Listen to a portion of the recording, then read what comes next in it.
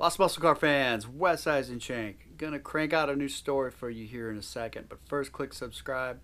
I got other videos I've done too.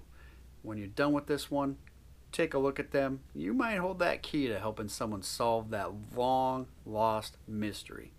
But today, we're heading to California. It's 1969 and it's the summer of love, brother. We're looking for a 69 Shelby GT500. Not just any Shelby GT500. The car gifted to Connie Kreski for winning the Playmate of the Year honor. Now, Hugh Hefner had been given previous Playmates of the Year a Playboy Pink car. Now, it could have been a Porsche, it could have been a Pantera, but for 1969, he had a deal worked out with Carroll Shelby to give that recipient a Shelby Mustang. So Connie gets this car, and immediately there's a Playboy shoot done with the car. It's a very famous shoot, photos circulating all over the place.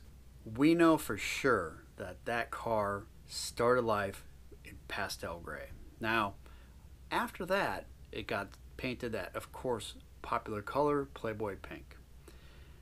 There are no candid photos afterwards of Connie enjoying this car, the car out and about in public.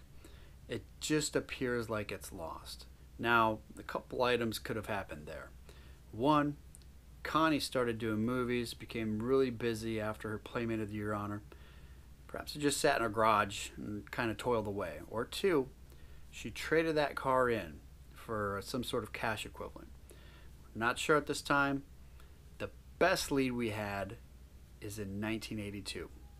A person who I personally know, who is a Ford collector of muscle cars, Boss 429s, Boss 302s, happened upon this car on a used dealership lot again in 1982.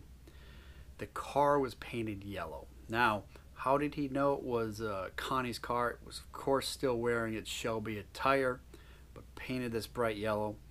When he got inspecting the car, he found pink overspray everywhere on it. So he kind of already knew this could very likely be Connie Kreski's car. But again, this is 1982.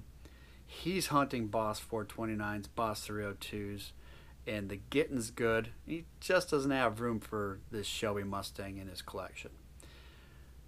That's the last clue we have as to whatever happened to this Shelby Mustang. So, I hope you enjoyed this story today. I'm West Shank. Again, subscribe. We're going to get more eyes on these videos. We're going to find these cars. So, take care, and see you next time on Lost Muscle Cars.